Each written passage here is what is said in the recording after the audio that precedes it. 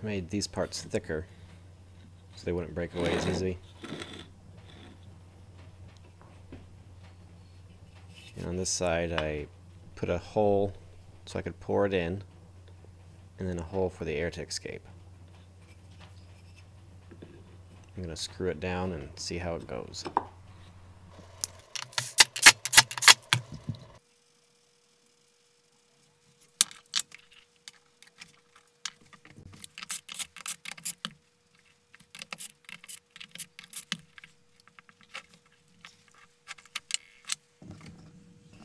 I later discovered tapered sides and baby powder.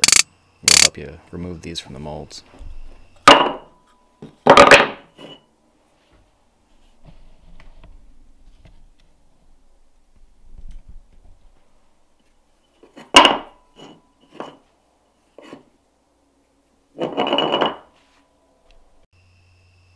overall not too bad.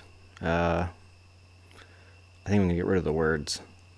So here's the final configuration that I found to work pretty well.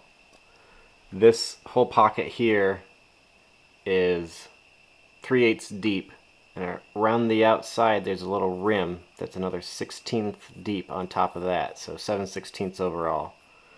These are 0.1 deep, and I did it with a slightly tapered ball mill to give it a little bit of a tapered edge to allow the pewter to pull out easier.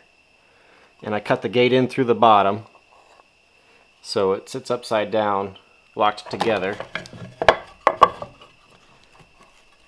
and you fill it up, and it's got enough room for the pewter to get down in and the air to come out. And this side, these are also 0.1 deep. This whole thing sticks up 1/4 of an inch, and this also has a little rim around the outside. It's a 1/16 deep from the top.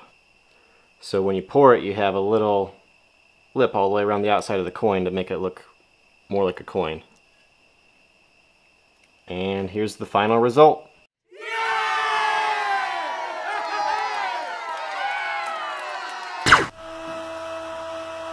Now after I took these out of the mold, I cut off any extra with the bandsaw and sanded it smooth on the disc sander.